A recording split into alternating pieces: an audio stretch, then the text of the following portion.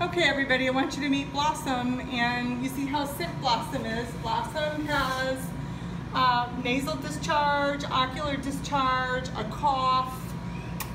Come here, Blossom. And she's not feeling well at all, and I'm suspecting something not good.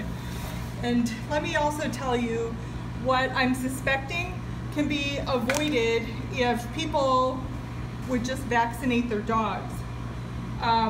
If you have a dog, take it to your vet and make sure it's vaccinated properly, because this is a very inexpensive vaccine, and it's something that can save your dog's life.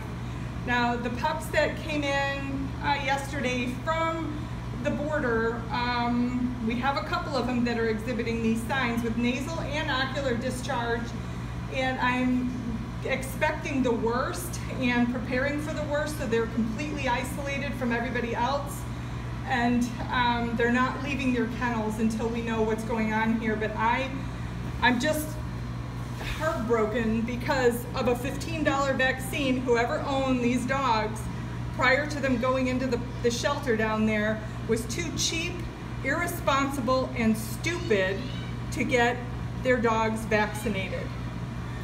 Shame, shame, shame on you. So please, everybody, keep little Blossom and Bingo in your prayers, and let's just hope that they pull out of this.